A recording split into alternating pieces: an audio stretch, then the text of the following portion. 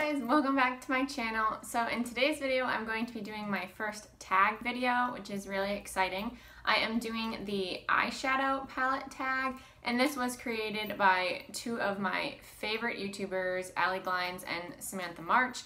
And I've also seen a few other people do it. I know Mandy Lee did it and Kelly Gooch did it. So I really wanted to do it myself because my makeup collection is not too large, but I think the product that I have the most of is definitely my eyeshadow palettes. I thought this would be really fun for me to do. So let's get started with the first one, and this one is the newest palette. Technically, my brand new palette is the Natasha Denona Safari palette, and this just got here yesterday. This is what it looks like. It's definitely not a new palette, but this has been on my list since it came out, and I knew I was definitely not paying full price for this, so I waited till it went on sale, and then I finally picked it up. I haven't even used this yet, so I am really looking forward to using that. But the other new one, I just used this in my recent Sephora haul. This is the Anastasia Beverly Hills Carly Bible palette. I did a look on this in my last video, and I used a few shades in the palette. I only used one of the shimmers, so I really want to use the rest of the shimmers in this palette, so I can't wait to use this again. And the next category is the oldest palette, and this one I had to go back and forth because I could not remember when I got certain palettes, and I think my first ever palette I do not have anymore. I used a little Almay quad, and I used that for such a long time. I'm gonna see if I can find it online and find a picture of it, and I will pop it up on the screen. But that was my first ever palette, and I did finally get rid of it. I did recently move, so that was one of the palettes that I left at home and I did not bring with me, so I do not have that anymore. Anyway, the other palette that I do have that I'm pretty sure is my oldest palette is the Too Faced Natural Eyes palette, and this is the original one. I know they just redid this one in their new natural line. I love these original tin ones. I have a few of these palettes, but this was the first one that I got. I love this palette. It's obviously very neutral, and I do like wearing colors, so I don't really dip into this too much. And I definitely want to get back into using this because I do love it. Number 3 is the most expensive palette, and we are going back to the Natasha Denona Safari palette. This is by far my most expensive palette, and I still did not pay full price for this. This is $129 full price, so that was definitely not happening. And it did go on sale during the VIB sale, and that's when I picked it up. But then it went on 50% off sale, and of course I had already bought it, but I didn't want to have to deal with calling customer service and having them price match or anything like that. So I just kept it the way it is. Number 4 is the most affordable palette. I think everybody that has done this tag that I have seen at least have included these palettes, and these are the e.l.f. bite-sized palettes. I have 3 of these, but I really like them. For the price, these are $3, so comparing this to the $129, well, that's not what I paid, but $129 of this Natasha Denona palette, this price range is ridiculous. And the formula is really good. For $3, 4 shades, you can't really beat it. Number 5 is the most everyday palette. So for this, I chose the Anastasia Sultry palette.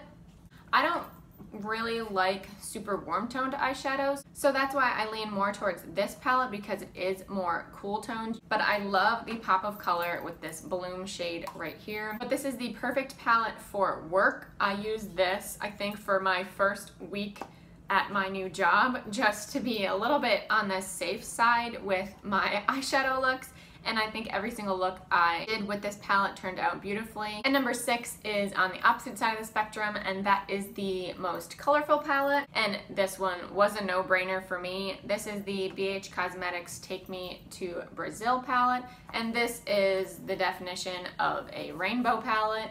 It pretty much has every single shade that you could possibly need in this palette. I have actually only used this a handful of times.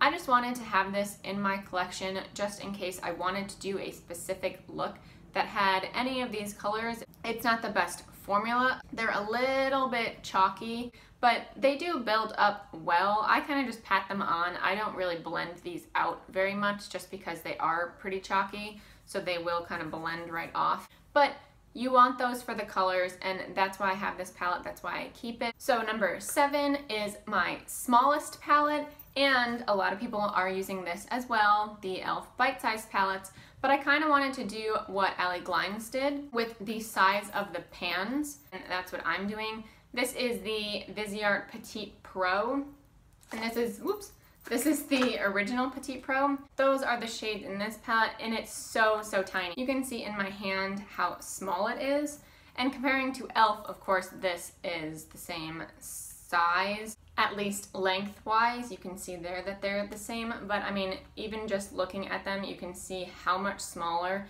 the Viseart shades are. If you put them right next to each other, they're pretty much half the size as the e.l.f. ones. But I wanted to at least pick a different palette for this and not use the e.l.f. one again, so that's the Viseart Petite Pro. And then the next one is the largest palette, and this was another no-brainer for me.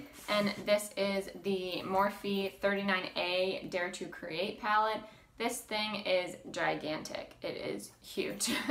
But this comes with so many shades. This is the palette right here. So it comes with a lot, there are a lot of darker tones actually, and it's pretty neutral, minus the colors on here on the bottom. I've only used this a handful of times as well. I really like that the middle shades are larger pan sizes than everything else, and those are the crease shades.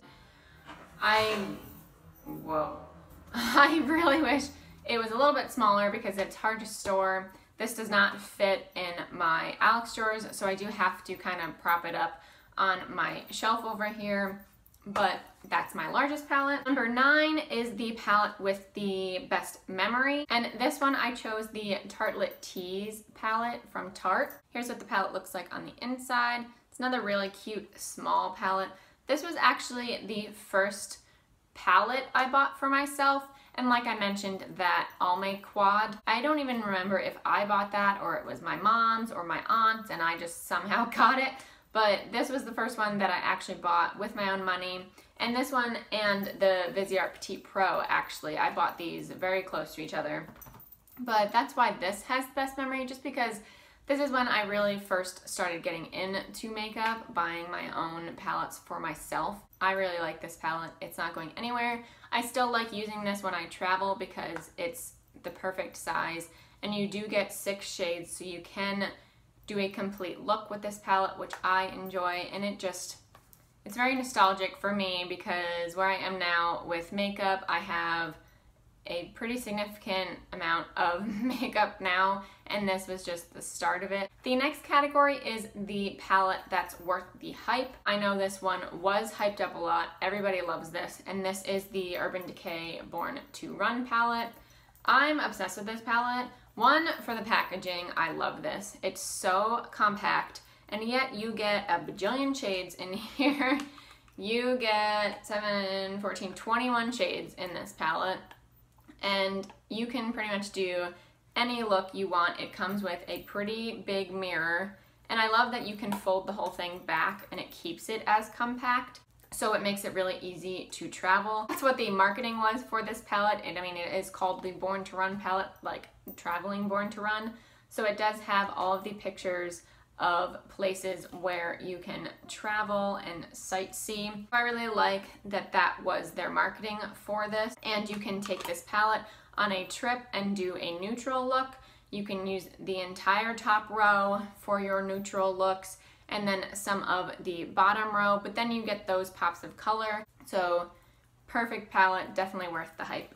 So then the next one is the opposite of that, and this is the palette that is not worth the hype, and I kind of did something different with this. I decided to do something that's not worth the hype for the price. So, and I actually chose the Huda Beauty Obsessions palettes, And I say all of them in general just because they're all the same size and the same price range. They're either $27 or $29. And the only one I have is the Electric Obsessions palette, and that is the colorful one right here. I mean, don't get me wrong, the palette is gorgeous. The shades perform really nicely, but this little thing is $27, which it's great if you need to travel. That's why I wanted to compare that with the ColourPop 9-pan palettes. And this one, this is the Just My Luck palette. And the palette obviously is bigger than the Huda one, so this one is definitely easier to travel with.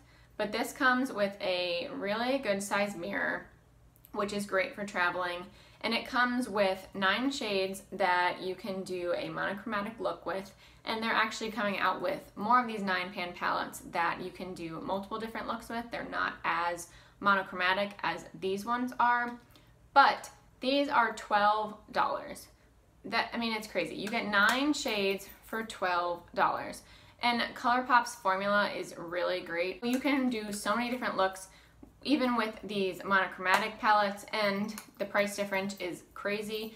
This one actually comes with a little bit more product. The pan sizes are 1.3 grams, where these are 1.1 grams, but this is over twice the price. So this is definitely cheaper per gram when you think about it. So that's why I say these are not worth the hype. For the formula, I think they are. I think they're great. But for the price, I would say no.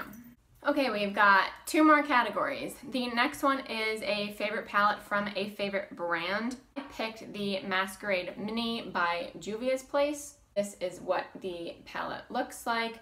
It is super colorful, but if you cut out this top section, it is just a straight neutral palette. So you can use this for every day, or you can just throw any of these colors all over your lid and it would look gorgeous. The formula is amazing on Juvia's Place palettes. I like the mattes and the shimmers are amazing. And then the last category is my most used palette. And this is the Tarteist Pro from Tarte.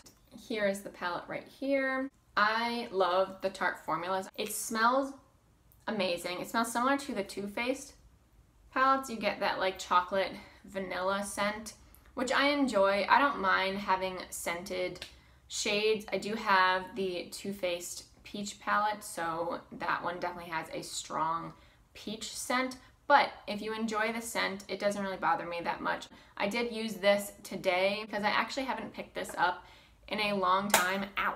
I just wanted to use it again because I do love it. I love the purple tones in here, and you get that berry tone. Then you have this blue one in the corner, which is a duochrome actually. So you can see the blue, but then it's very shifty, which I really like. I've had this one for years and I used it so much, even though it doesn't really look too used except for those few shades, but I did get so much use out of this. It's amazing. So this is definitely my most used palette since I bought it. And those were all the categories that were included in the tag. I thought this was a really fun video to do. I haven't done any tag videos before, and as soon as I saw Allie and Samantha post this, I knew I wanted to do this, and I knew this was going to be my first tag video, so I'm really excited about that. I hope you guys enjoyed it. Please give it a thumbs up if you did, and please subscribe if you haven't already, and I'll see you in my next video. Bye!